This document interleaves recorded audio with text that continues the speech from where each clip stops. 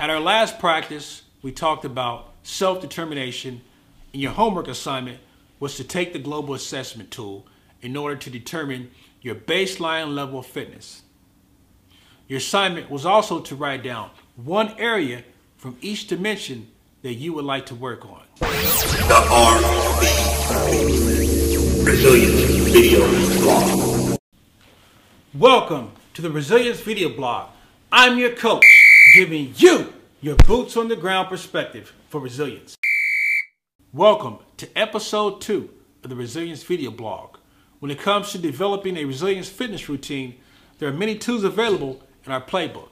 And today, I'm going to give you my 3 favorites. The first tool is the Comprehensive Resilience Module, or CRM for short, located within the Soldier Fitness Tracker.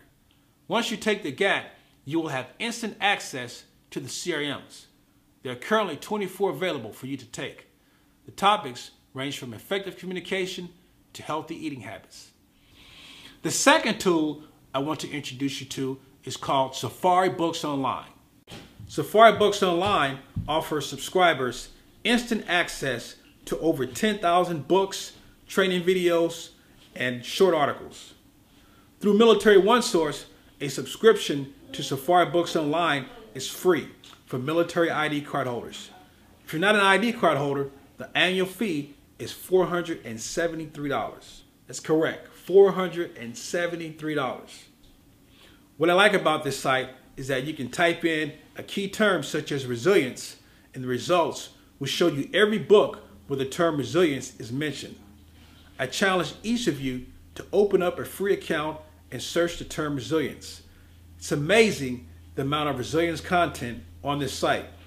You can view the content online or in PDF format on your computer or on a mobile device like the iPhone or iPad. The content can also be saved or printed, whichever format is more convenient for you. The final tool is the CSF Facebook page. What I like about this page is that every week you're provided with authoritative resources for building resilience.